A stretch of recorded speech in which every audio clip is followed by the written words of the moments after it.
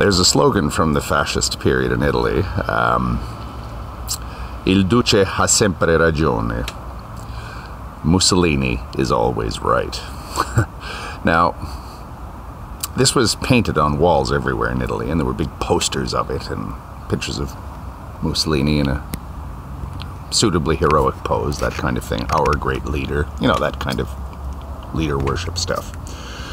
The Italians seem to have actually created this idea of fascism, of the glory of dynamism and things like that. And to a people who are fundamentally anarchistic, if you ask me, which the Italians, in my opinion, are, to say something like that about their leaders is pretty far-fetched to get the Italians to believe this. And I think it's kind of it's kind of saying, look, the way we Italians normally do things is completely chaotic and nothing ever gets done. So let's just assume that the leader is always right and watch what happens. I think that things will work better that way. That's kind of, if you ask me, the thinking behind that, behind Mussolini is always right, because we know that no human being is ever right, and we also know that, again, Italians are the last people you can get to worship authority. They just tend to think anybody who's in charge of anything is probably an idiot or a crook. But axiomatically, to make the fascist political, economic, social experiment work, we just say, the leader is right, we follow what he says. Just as an axiom of political policy. We know that he's going to make mistakes, but it's better to make a mistake, recover from the mistake, and keep going. Dynamism, that kind of thing. Axiomatically, it makes sense. In real life, we know that it leads to disaster. Look what happened to Italy during the Second World War.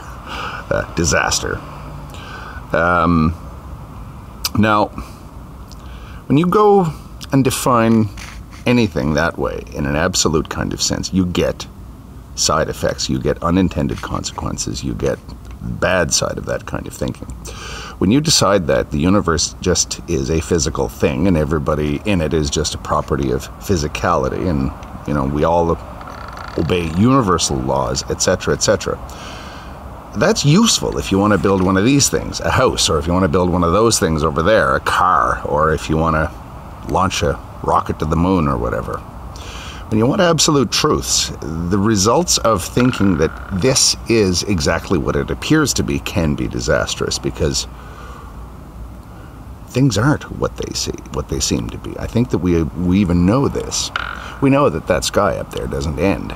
We know that numbers will just keep going in our number system, which seems to be based on the idea that you can have a finite piece of infinity, are irrational fundamentally. And once our numerical system comes under question, everything comes under question. If we keep the context, i.e., if we remember that Mussolini is a flawed human being who will make mistakes, but he's simply better than raw chaos, near civil war, constant anarchy, which was Italy for millennia, or at least a millennium, I guess, then what Mussolini was selling to the Italian people made sense.